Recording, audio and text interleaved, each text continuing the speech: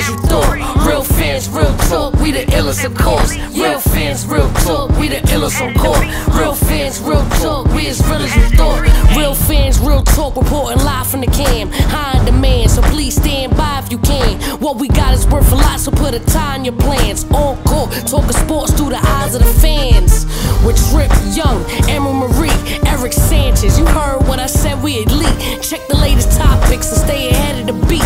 Keep us in your topics and we ahead of the streets. It's Johnny Floss, bringing a different type of blend. Backing up Misfit to make sure y'all tuned in. You gotta watch, this show is one of a kind. Updates on your TV screen from 8 to 9.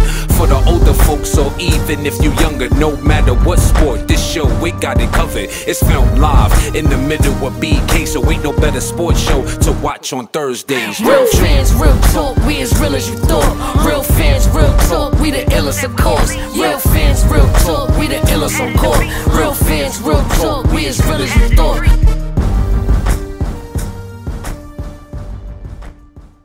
I don't think I've ever put my top 5 NBA players of all time. I think I did, position-wise.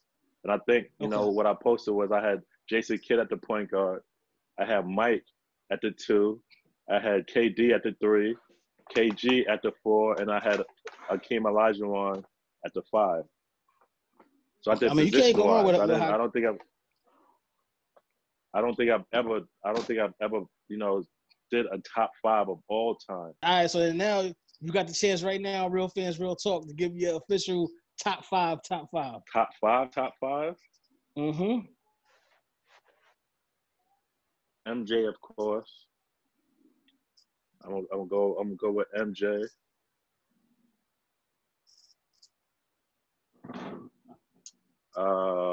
My top 5 of all time. I don't know. I'm definitely a Kevin Durant fan. I think he's the best player in the NBA. If he comes back, he's the best player in the NBA. That's how highly I put KD. You got him over Kawhi too? Like I said, he's the best player in the NBA right now. Do you have him as the best player in the league purely because of his offensive prowess? Because as Tripp said, I mean, Kawhi is a guy who's known as someone who is able to dominate on both sides of the court. Don't sleep on KD's defense. KD plays defense. He might not be a defensive player of the year ever, but he's no James Harden. Oh no, he ain't he ain't out there playing Olay defense, breaking out start the break. He ain't doing that. But he's one of the most dominant players, skilled wise, offensively of all time to me.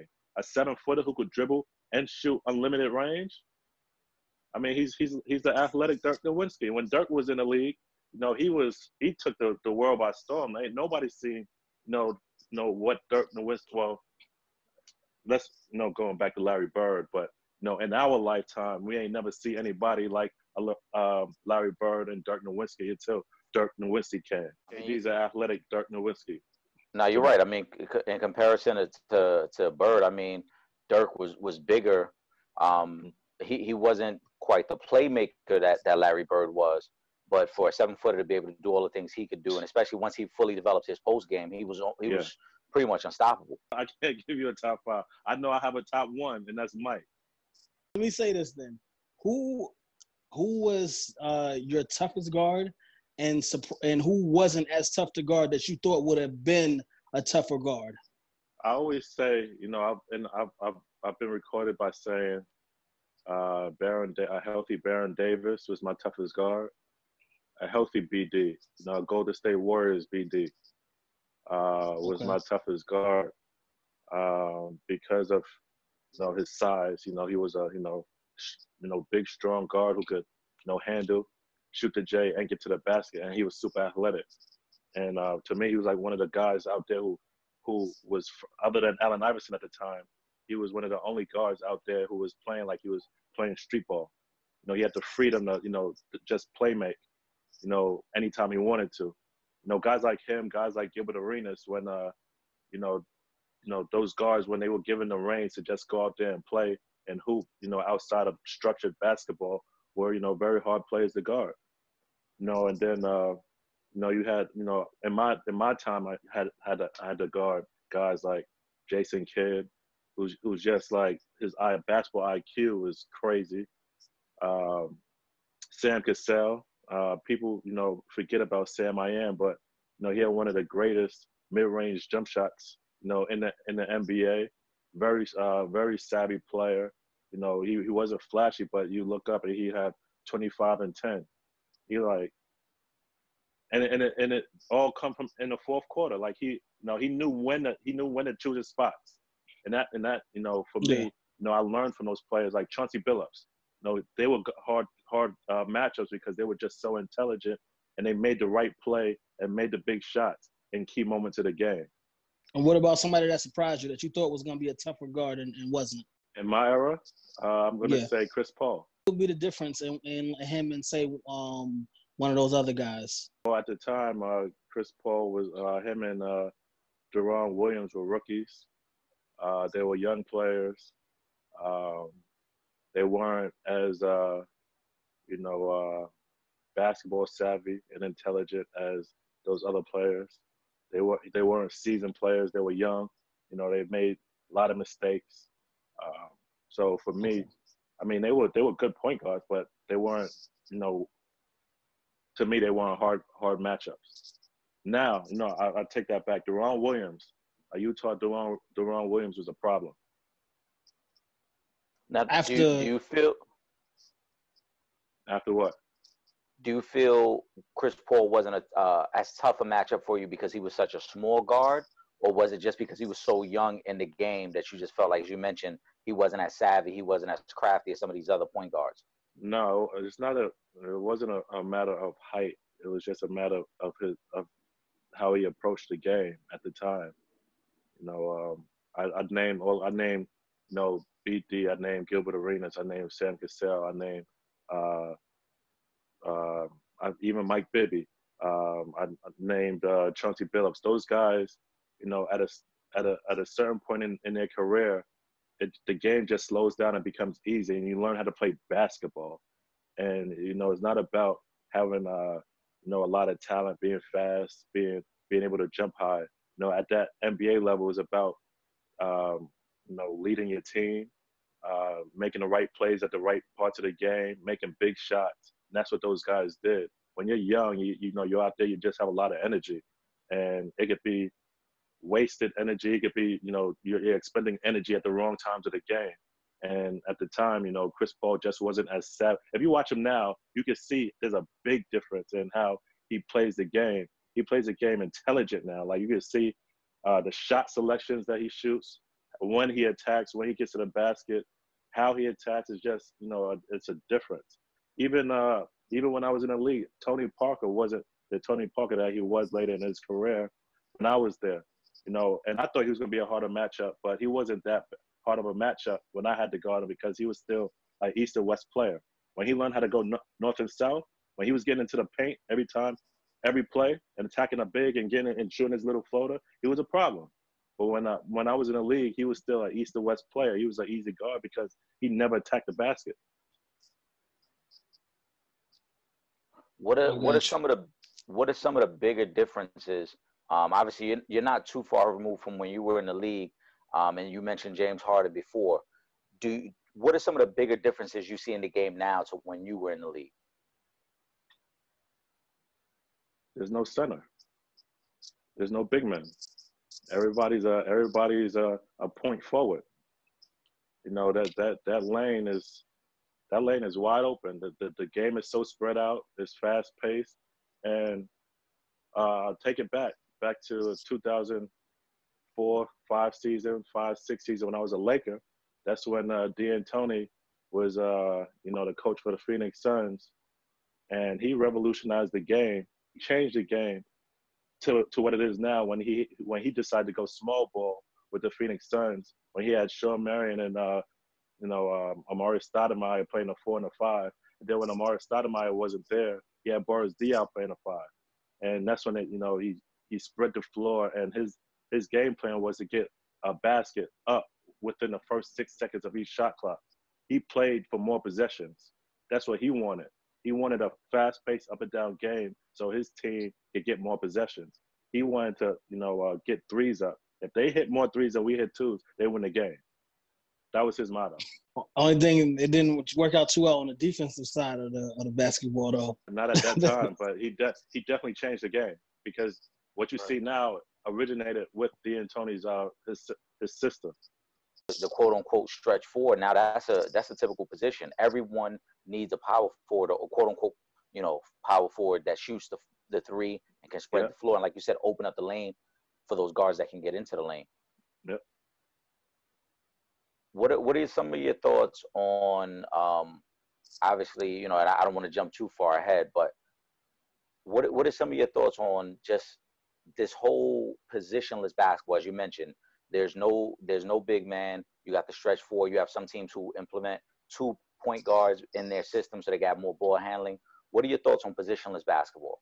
I grew up in an era where we played, basketball where, we had a point guard, we had a 2 guard, we had a 3 guard, or a small forward, power forward, center. We got guys who played positions. We had guys who had roles on a court. Now it seems like everybody is a jump shooter. Anybody can shoot it from anywhere at any time. There's no structure. There's no discipline. It's just every man for themselves. If I bring the ball up, I get to shoot. Or if I bring the ball up, here, screen and roll for me, I'm gonna come off and I'll attack the basket. And that's what the game is today. It's good to put it this way. It's good for the fans. I'm gonna put it to you that way. It's good for the fans. But anybody who likes basketball. I always wanted to ask you, man, how do you feel you were perceived in the league? I know you've spoken many times about your relationship with Kobe. How do you feel that affected your career in the league and the way you were perceived by other teams in the league because of that ongoing little situation? Listen, I'm not a person to put fault on anybody else. Like I'm a man. When at the end of the day, I'm a man. I take ownership for my actions. And there was opportunities that I let slip through my fingers because I wasn't smart enough to do certain things, or I made the wrong decision. So the game, you could say, my relationship with Kobe affected my career. At the end of the day, I was the one that was beefing with Kobe. And if I chose not to beef with Kobe, if I made better decisions when I was in the NBA or as a Laker, I would, my career, might have been different. I might have still been in the NBA. So I'm not going to say, Kobe was the reason why I didn't, my career didn't last in the NBA. I made wrong decisions. I don't point the finger at anybody else but myself. No, I get that. Like you said, it's, you had control of your career, but do you feel that other people allowed that to affect their perception of you as a player and as a man? Of course. I mean, the decisions that I make, affects, it casts a cloud over my life, or over who I am. If people really don't know me, all they could do is go on what word of mouth or what they see. And if what they're seeing and what they're hearing is negative, then they have nothing else to go on but negativity. Right? Right. Yeah, so we're gonna be bouncing around a little bit. One of the only things that we can actually talk about, especially as far as basketball goes, is the Last Dance. Right now, I mean, you were a little bit more involved, especially like understanding how the contract situations work.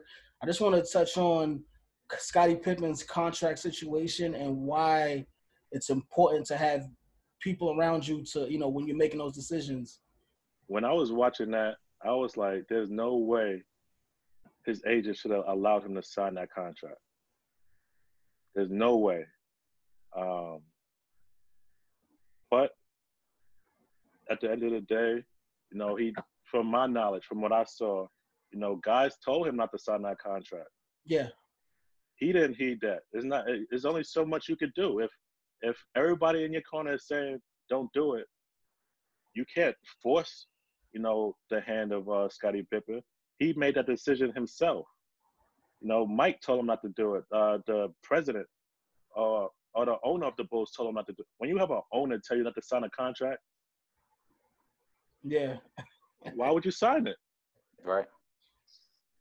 yeah. You know, but you know, I understand both sides because, you know, like he said, like Scottie Pippen said, he wanted to take care of his family.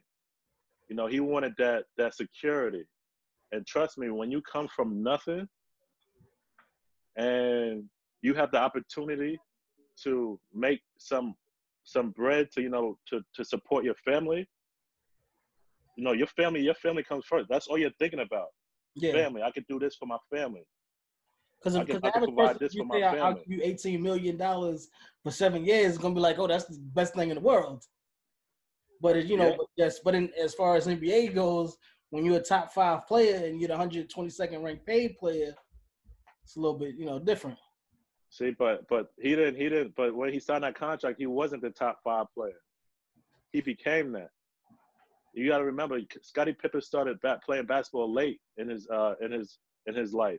It's not like he was, you know, a good player all his life, and people were like, "Yo, you guaranteed that big contract.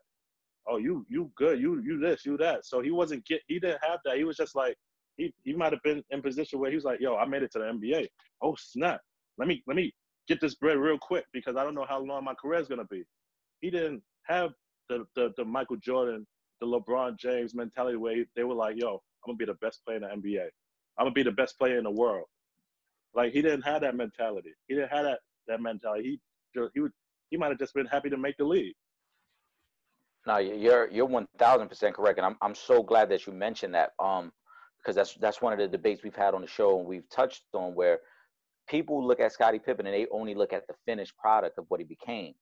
They don't realize, as you mentioned, when he signed that contract, he's coming off his rookie deal. He was not viewed in that same way at that time. They were just coming off their first championship. He was viewed as a good player, but in '91 he had only one All-Star appearance up to that point. He wasn't the finished product. He was still very young in the process. And one of the things, as you mentioned about just wanting to take the contract, from the research I was able to do after I saw that, because I kind of felt the same way, that it was a little confusing he would sign that. But one of the things I learned was that he actually was rushing the process to sign his second deal. And in that process of rushing the second deal, he kind of just got caught up in the fact of, I'm getting $18 million as opposed to what's my actual worth. And that's also pre-Dream Team. Dream Team came the following season. So had he waited it out a little bit, obviously his value is much stronger to get a better deal. But again, no one knew Scottie Pippen was going to be the Scottie Pippen he turned out to be. Not even Scottie Pippen. Yeah. You know what I'm saying? Like, again, and that comes from, you know, again, I touched on it, him blossoming late in his basketball journey. I don't know exactly when he started playing basketball, but it was late, wasn't it? I mean, he wasn't even on a basketball team his freshman year of college. He got that scholarship during his sophomore year. Exactly. So had he been like, you know, these other guys like myself playing basketball their whole life, where they, you know, they're competing against guys their own age, and he's like, oh yeah, I'm better than him. And you get to the next level, and oh yeah, I'm the best at this level. Then you get to college, and you realize that you're the best at each level that you go in. Then you start to develop a mentality like, yo, I can make the NBA and possibly make a lot of money from it. But the fact that I'm sorry, I didn't mean to cut you off. No, that's all good. The fact that he started out late, he didn't even play basketball on his as a freshman in college. He was just like, wow, yo, I'm in the NBA. Okay, let me get this bread real quick. Yeah, absolutely. He said himself, I mean, he didn't even get the reason he got a scholarship. He was the team manager on the college team. And he was only able to get a scholarship because there were other guys who either were flunking out of school or just weren't doing the right thing.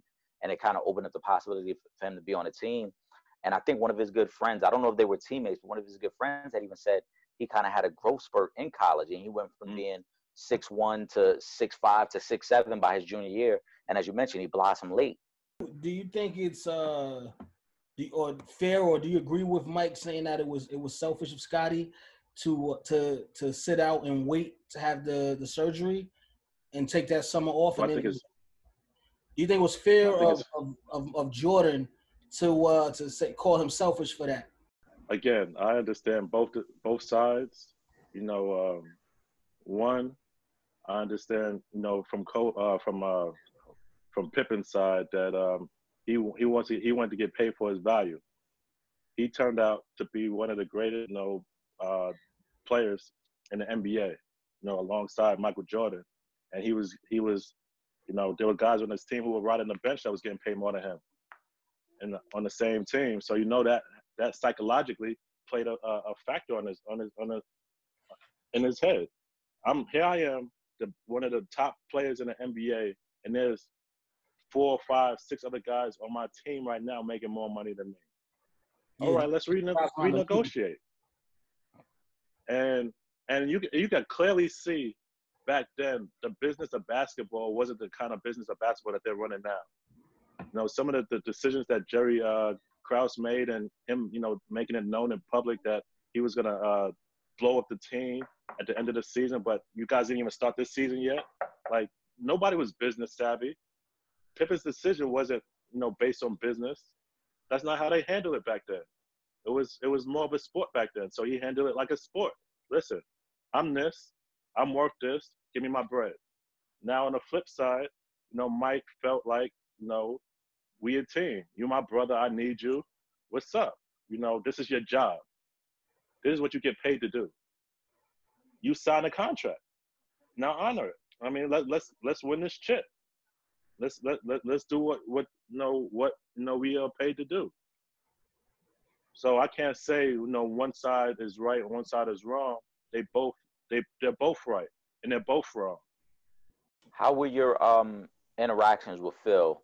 Obviously, you get him later in his coaching career. How were your interactions with him, and did you feel he was a player's coach the way he's always been described by most guys?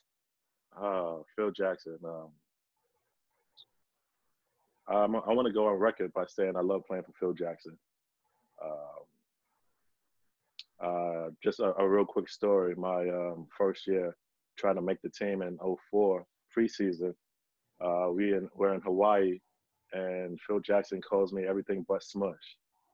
He never called me Smush. He called me Smash. He called me Smuck. He called me Smooch. He called me whatever sounded like Smush. That's what he called me, but he never called me Smush.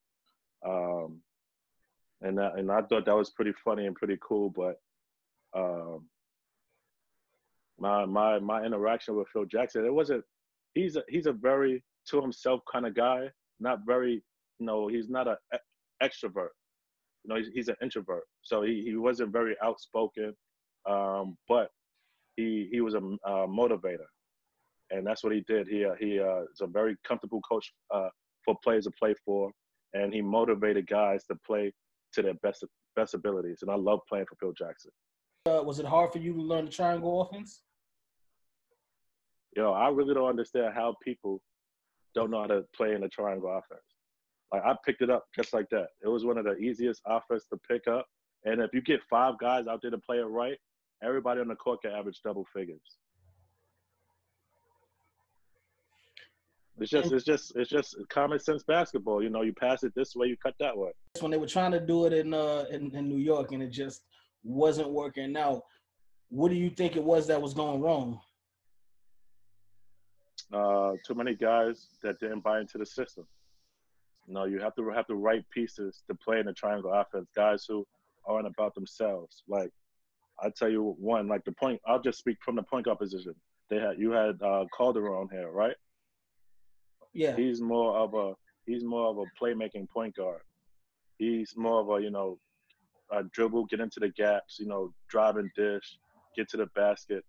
If you watch him, he's not very he's not a system player. So he didn't buy into the, okay, I can play in this offense without dribbling a basketball. Like, you can play in that offense without dribbling a basketball. But, he was who he was. He's a playmaking point guard that wasn't willing to change. D Rose, another playmaking point guard.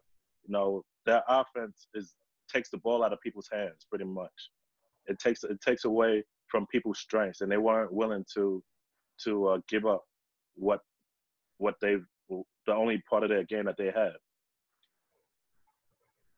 Were there ever any strange stories or analogies he used to motivate you guys? Because we heard about him in episode 3, you know, making a comparison of Rodman to someone from a Native American tribe. And we've always heard stories of him just kind of being like that coach whisperer who can always trigger the right thing to motivate you. Was there ever any intriguing stories he ever used to motivate you?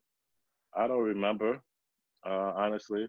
The only thing I remember us doing was before it was, you know, in the playoffs when we were going up against the Phoenix Suns, and we were going over film, the breakdown of their offense and defense, and he had us in a little film room, and he said he wanted us to meditate real quick, so he had us all like sit up, proper posture, you know, put our hands in our lap, you know, he had us breathing deep, had our eyes closed. They started talking in his monotone voice. Think about the air, and you're sitting by the water, and you can hear the water crashing along the seashore. And I was just like, okay, all right. I mean, but he did that to kind of, it's funny, but, you know, he did that to kind of, you know, he wanted people to be focused on the game plan. He didn't want, you know, people thinking about families or, you know, what happened, you know, before they got to practice, or what they're cooking tonight, or their wives or their children. And that's the reason why he did that. So people could actually focus and, you know, keen into the defensive schemes that we were about to get, that we wanted to do in this playoff series. Really quick, M just joined us. What's going on, M? Sorry, I had to get started without me. Smush, it's so nice to see you. I know you guys were talking about some NBA talk, of course. Did you guys see this Aaron Gordon diss track towards Wade? You just want to jump right in. I know. I mess up the whole flow, but it's cool. You know how I do.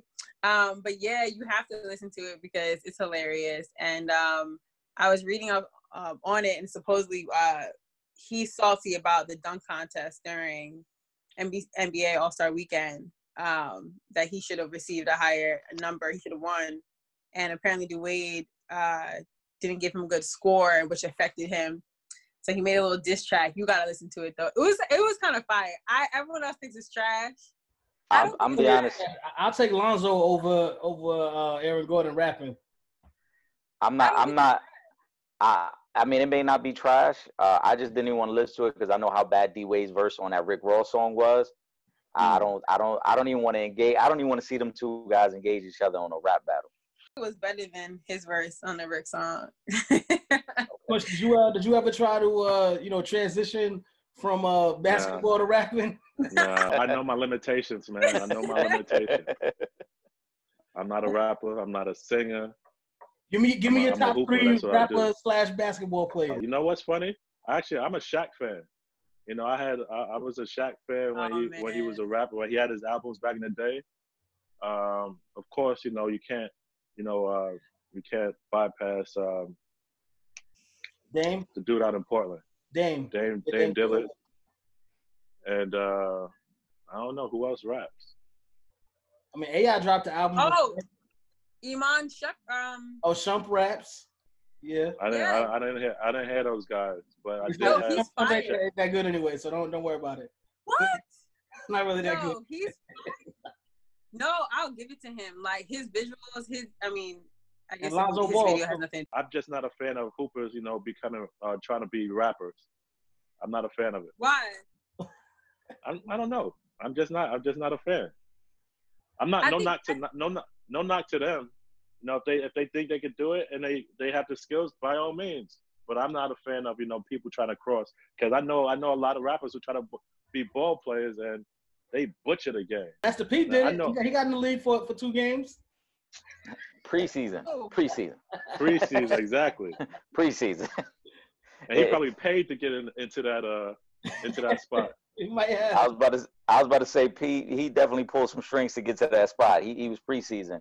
But now Victor Oladipo actually had dropped like an R&B joint like two off seasons ago. He's actually pretty decent. Well, singing is different too, though. If you could hold up and sing, then right. But I'm saying even the quality of the music is actually, it does. If you didn't know he was a basketball player, you would think like, oh, he's an up and coming artist. He's trying to make way in the game. His joint was actually pretty solid, I think. I think people can be multifaceted and be talented in the music realm. It's just awkward for some people when it can come across corny real quick. Like real quick. And then for Wade, it kind of felt like he had this iconic career. Then he just dropped out a song, and it's like, dang, like you've been home for a little bit. Are you bored? Then you just hopped on a track. Yeah, So, I mean, I feel like he should have been dropped a diss track if he was going to drop it right after the dunk contest. He waited a little bit too long. Now we in quarantine, so now you want to put up a diss track. He figured, yo, it's been weighing on my mind, you know, that I got only that 9 that time. So let me just drop something now. Smush, did you hear the battle between Dame and Shaq? Did you hear both of their tracks? For me, I was a fan of Shaq's when he was rapping, and I'm a newfound I have a newfound respect for D Lillard because he actually can rap. He has some flow. So I thought it was just a cool little thing that they did. Who do you think won? I like Dame's flow better. Like I think he can rap better than Shaq. But with Shaq just got so much accolades when he started bombing on you. It's just like he just hitting you with haymaker after haymaker. And then with Dame, he don't have those nowhere near the accolades that Shaq does. So it's kind of hard to compete with that. Dame is actually he nice, but once Shaq starts talking about championship rings and playoff success, it's a little tough to match up, especially if you're beefing back and forth. You can't really get like too crazy as for them to. They're not gonna do like a regular battle rap where you just start talking crazy about people. So you can only go by what their success they had in their career. So Shaq is gonna have them no matter what. I wanted to ask you, Smush, who's somebody, we mentioned Harden, you talked about KD. Who's a guy's game, aside from the big names that you watch now, that you really admire their game from a distance? Right now? Yes. I like Steph Curry. I'm a Steph Curry fan. I'm definitely a Dame Lillard fan. All the point guards? No, huh? I said all of the point guards? No, not all of them. But I'm just saying, like, when I do watch basketball, I like that dude, the guy from the Dallas Mavericks. Luka? Yeah. Yeah, Luka's nice. I like him. He's solid. Actually, you know what? If I didn't know, like, say LeBron James was a player, like his career started now, like I like the style of basketball he's playing now. As opposed to his first couple of years in the league. Because early in I'm going to put it to you this. I've been saying it for years about LeBron. LeBron James always played soft to me. That LeBron James just needs to just depot people and just dunk it on everybody, every single play, because he's that gifted. But when LeBron James goes to the basket, he's trying to avoid contact and he's trying to do all these small guard moves. It doesn't work out for him. And I was just like, LeBron James is too big and too strong to be trying to finger roll on people. He just needs to go to the basket, strong big body people to the basket and dunk it on them. And that's what he's been doing consistently for the last 2-3 seasons. He's built like a linebacker trying to like do some small point guard moves. Exactly. When he's so big.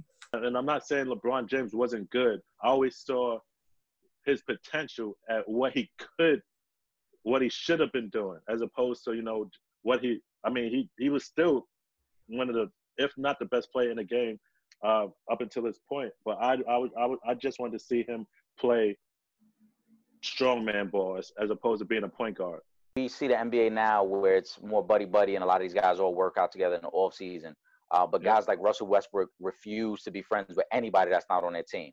Do you prefer that mentality of like it's us against everybody else, or like, hey, look, let's just all be friends and have a good time when we're on the court? No. It's us against the world. No, I'm from New York, man. We don't play that buddy. Or in my era, it wasn't buddy. Listen, if I'm on a team with you, we going to work out together. I'm not working out with somebody else from somebody else's team. I'm not about that life. Now competitively, we've been matching up with each other all summer. Now you know my moves, my strengths, my weaknesses, and now you can use that against me when we're playing against each other in the games. I'm not about that life. That's smart. That's intelligent. What if it's somebody that you were teammates with, and then once they left on field, still got traded or whatever, and they still wanted to work out? Would that be different? This is not high school basketball. This is not college basketball. This is not AAU. This is not, weekend warrior basketball. This is your job. This is your profession. You are trying to, one, keep a job. Two, be the best player be the better player than somebody else in the NBA. Like, you're not, this is what you get. This is your livelihood. You should take your livelihood, seriously. Mm-hmm. You shouldn't be so casual with, with this game of basketball that's paying you millions. And I respect, Westbrook's decision not to work out with other teams' all-stars. That's just that for me. That's just an intelligent move. Yeah. Plus, like the chemistry that happens when you play with your own teammates. Like, you don't want to build that rapport with people that are, your opponents. It doesn't make any sense. Yeah, it is crazy. A lot of people don't know this, but you get scouting reports every game in the NBA. Like, that's a real thing. So we get scouting reports. Okay, we're going up against the Phoenix Suns today. Steve Nash likes to, drive, two dribble drive to the right and pull up with his jump shot here. He's stronger going left. When he goes left, he likes to dribble. Like, they actually break down each player.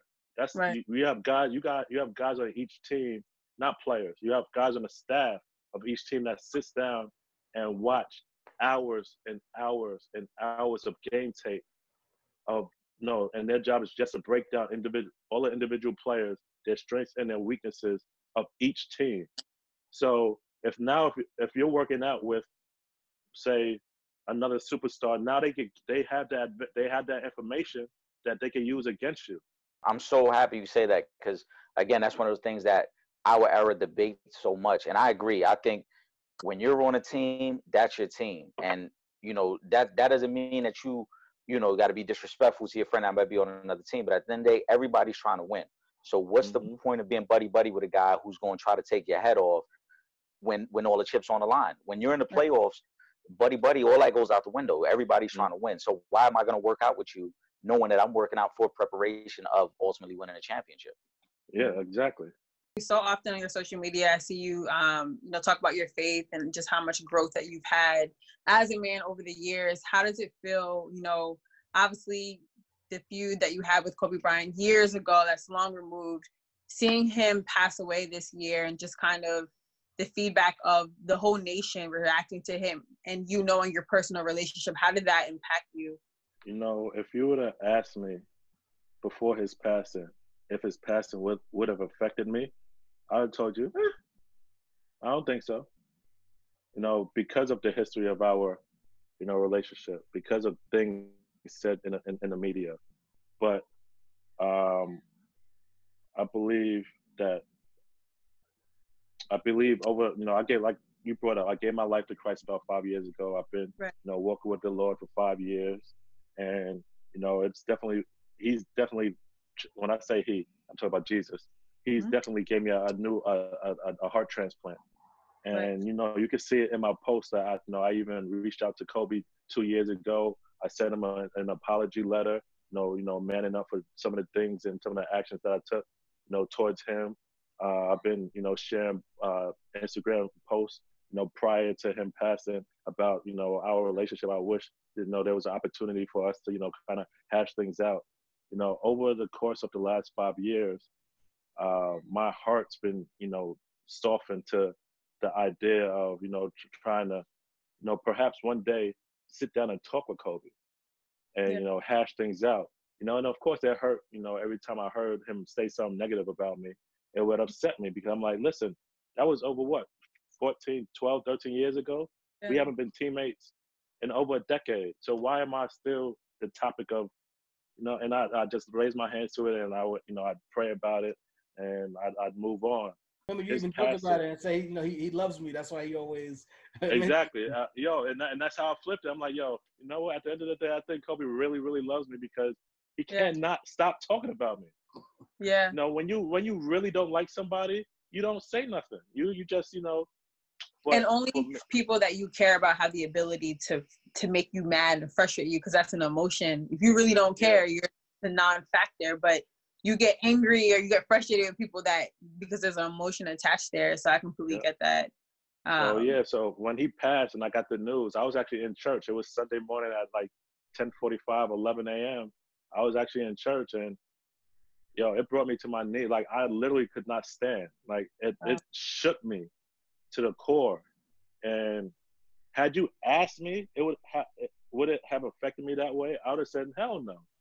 But it did, and it surprised the hell out of me, but it didn't, because I really understood where my heart's been. My heart was transformed to the whole idea, and it was earth shattering, because I never felt that way before about anybody's dying or anybody's death. Yeah. Did he respond to your letter? No. At least you can have peace with knowing that that wasn't your burden to carry. Like, you extended yourself and opened up the doorway to kind of mend that relationship. So it's like, it's almost like not on you, you know what I mean? Because like, you made peace with God, you made peace, with yourself, and knowing that I extended myself for, this relationship to be mended. So that's all, you could have done. Yeah. I still would have liked for us to, for our paths to have crossed, and for us to sit down and just talk to see how that conversation would have went down. Of course. Absolutely. In your personal opinion, do you feel his frustrations and the ultimate, obviously, what caused the friction in your relationship was due to just where he was at mentally at that time? Because obviously you and him were teammates not too long after the Colorado incident and Shaq leaving, LA. Do you feel some of that friction was just his frustration with everything that was going on with his career at the time? No, I think his frustration and where he was at mentally caused for him to play the way that he was playing, but it didn't hinder. I don't think it was the cause to why he decided to continue to bash me in the media. I don't know if you guys know, but I did an interview, a little. It was a small interview that I did outside of West 4th Street one day. I believe it was for Bobby Smooth, whatever his name was. In 2008, it was the summer after my last season in LA, and I did an interview, and in that interview I said, the problems in LA start and end with Kobe, and that's what I said, and that little interview went viral, and of course, if it goes viral, it gets back to Kobe. Now Kobe's ego is damaged, because here I am saying these things about Kobe. Now he took every chance he could to kind of respond to what it is that I started. So I started out this interview by saying, I made wrong decisions. I can't blame anybody else for some of the things that happened in my career. I can only point the fingers at myself. I can only be responsible for the actions that I took.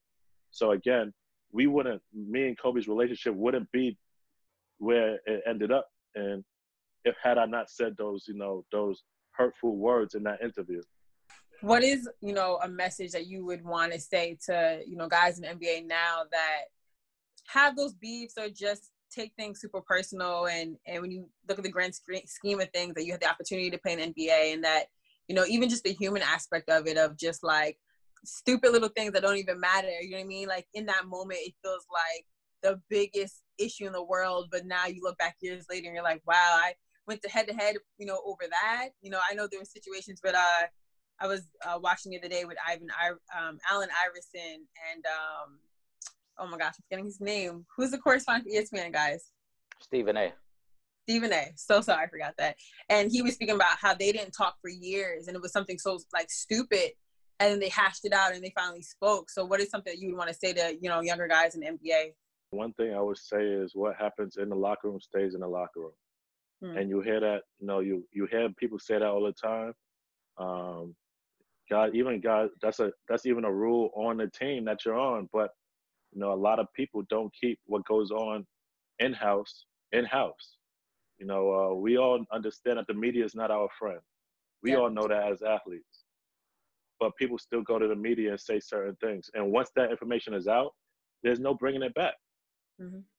So if you have an issue with your brother, because at the end of the day, we're all brothers. If if you're on a team, you know, on a Detroit Pistons team, all 15 of those guys are your brothers. Like, you guys, Right. you know, bleed the same, you know, blood. You guys are out there with the same objective. You guys don't want to, you know, go to, you know, the next door neighbor's house and let people know what's going on inside your house. You wouldn't do that in your personal life. Especially now where social media is much different from, you know, obviously when much you play. different. It's a whole different world now. People are going viral for things, and you have Twitter, Instagram, TikTok, Facebook. There's so many apps. So different. It's dangerous. Yeah. It's dangerous because people nowadays, they don't have no self-control. They get a little beef, they get a little issue, and it's up on Twitter. It's up on Facebook. And now once that information is out, now people are running with it. And now people are, you know, making all kinds of stories that are allegations about a little snippet of what you wrote in a 36 character message.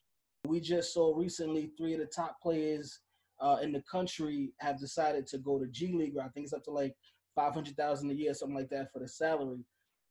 How much more of this do you think is going to take before colleges decide, all right, maybe we should either pay the players or let them make money off their likeness, or something that can generate revenue for them? If they don't make a decision within the next 1 or 2 years, then they're going to be missing out they're going to be so far behind.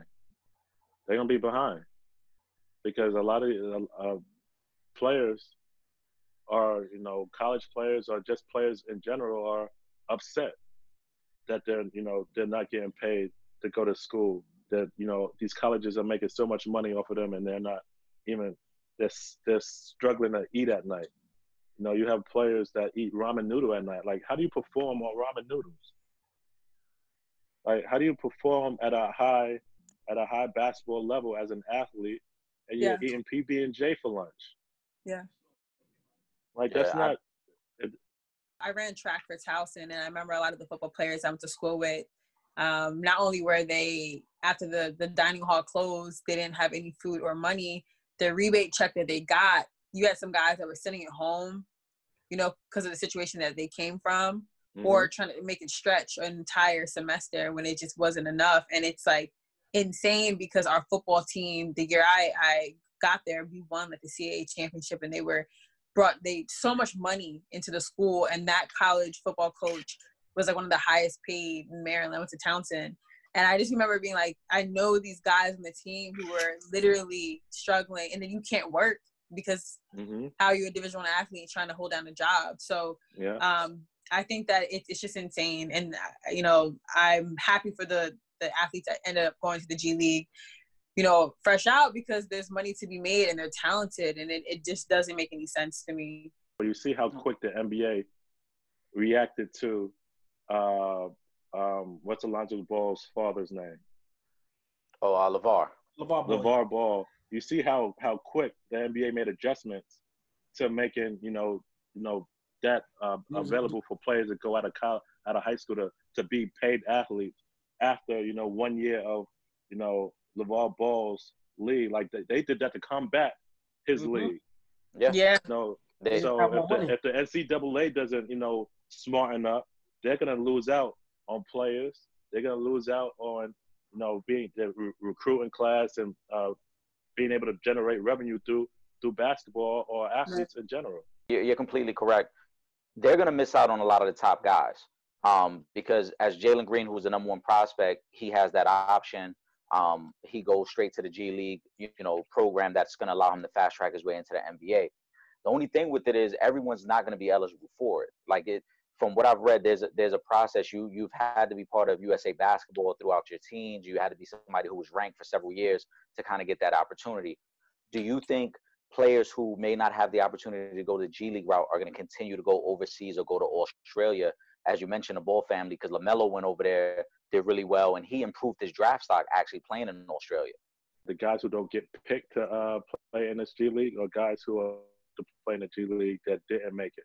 No, the guy. So the with the G League program, from, I mean, and obviously it could change as years go on, but right now they're kind of focusing on top 20 talent, meaning If Okay. you were a guy who was already playing through USA Basketball, and you played on the under 18 teams or the under 16 teams, Yeah. and you were ranked for a couple years throughout high school, those are the guys they're kind of giving the opportunity to, because those are quote unquote can't miss prospects, right? A guy who may have been going to a mid-major school won't get the opportunity to go through the G League route just yet. That's probably a couple years down the line. So All right. for guys who, let's say, are ranked within the top, or let's say anywhere from, if you're a high school player and you're ranked anywhere from 30 to 50 and the G League isn't an option for you, do you think those guys are going to decide to go play D1 at a school that has a scholarship available to them? Or will they try to take the LaMelo route and say, I'll go to Australia and make $100,000 this year, or go play in Europe? Well, I think if guys, I think honestly, this is going to be good for those mid-level guys who aren't the top, cream of the crop, to actually go to a high D1 division school, because now you have the cream of the crop, high school players opting out of going to college. These D1 schools still need players. So now they're going to go down the line. Okay, the top. Okay, we're not going to get the number one. We're not going to get two. Okay, the top 20 guys are going to play to get money. Now, the guys from 21 down who weren't being highly recruited are now going to be highly recruited to go to D1. So it's going to be twofold. It's going to help these mid-level players who weren't the top guys in the country get to play at a North Carolina or a Duke or a UConn or a Kansas. So they may not go overseas, and I don't think they're going to go overseas. I think that they'll go to college route, actually. The rest of I think they'll go to college route. Guys. Yeah, the mid-tier guys. I think they'll go to college route, because at the end of the day, that they're going to appreciate getting that education, and two, I'm sure they're going to want to stay local. Especially if a guy who maybe would have gone to a lower end D1 school gets an opportunity to go to a Duke or one of the bigger name colleges, it'll give them a lot more exposure than they would have gotten going to like Eastern Kentucky or something like that. Yep. Much because you were able to play overseas. If you're a guy, if your sole purpose is, look, I'm trying to get into the league, do you say, look, I'm going to go play and I'll get paid for that year or two to play overseas to transition myself into the NBA lifestyle? Or would you still encourage a guy to go the D1 route and go to a college and possibly play there a year or two? Me, I would say stay here, go to school here, because you're visible here. Yeah. You're visible here. Like you go overseas, you could get lost in the sauce. You be forgotten about. You could go overseas and you could have a hell of a season overseas. But somebody who decided to go to school here, who work their butt off all their college career, and they're getting numbers. People, NBA scouts go to these games, so they see these games. They see these guys playing in college. So I think if you tell somebody to go overseas, I wouldn't do it, because you again, no one's seeing you play. The exposure is a little bit more limited over there than if you were playing college, because at least you'll have a chance to get into the tournament, which will give you a lot more exposure, especially if you become a Cinderella team. Even it'll just give you a lot more exposure for those. Yep. Yep. Now I wanna so we had Al Harrington on a couple of months ago now, but he's like really for the whole marijuana movement in sports. What's your take on the league and them opening up their stance on medical marijuana for players? Keep in mind, we understand that you're working towards a career as an official. So Trip, we don't want him saying anything that could affect, that progression he's making. Listen, right no. I don't smoke weed. I tried it, a handful of times, but I'm not a smoker. Never been a smoker.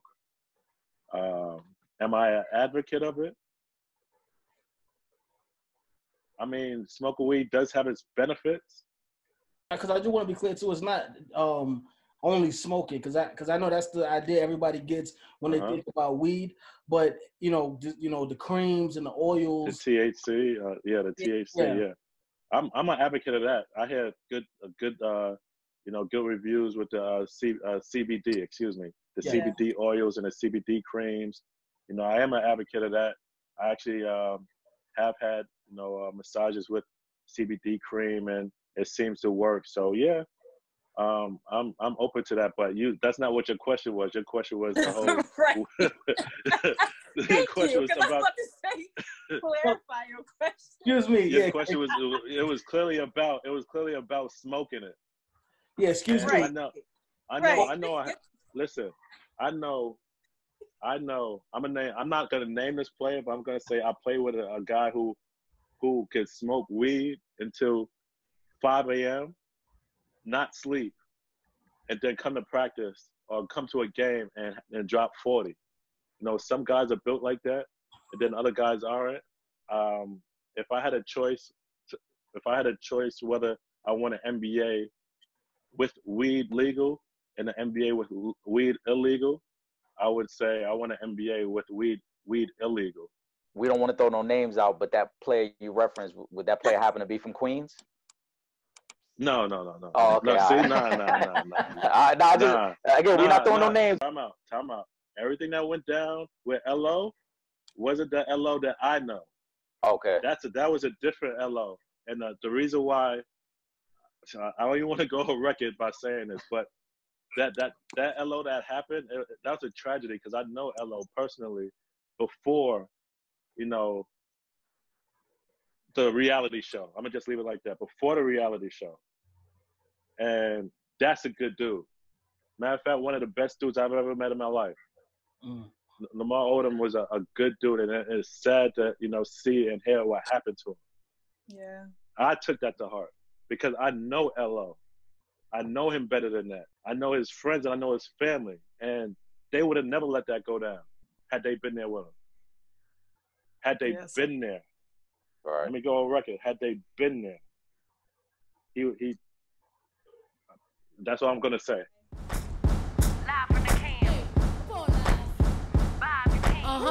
This is real fans, real talk. Real fans, real talk. We as real as you thought. Real fans, real talk. We the illest, of course. Real fans, real talk. We the illest on court. Real fans, real talk. We as real as you thought. Real fans, real talk. Reporting live from the cam. High in demand, so please stand by if you can. What we got is worth a lot, so put a tie in your plans. On court, talking sports through the eyes of the fans. With Trip Young, Emerald Marie, Eric Sanchez. You heard what I said, we elite. Check the latest topics and stay ahead of the beat. Keep us in your topics and we ahead of the streets. It's Johnny Floss, bringing a different type of blend. Backing up Misfit to make sure y'all tuned in. You gotta watch, this show is one of a kind. Updates on your TV screen from 8 to 9. For the older folks, so even if you younger, no matter what sport, this show, we got it covered. It's filmed live in the middle of BK, so ain't no better sports show to watch on Thursdays. Real fans, real talk, we as real as you thought. Real fans, real talk, we the illest, of course. Real fans, real talk, we the illest on court. Real fans, real talk, we as real as you thought.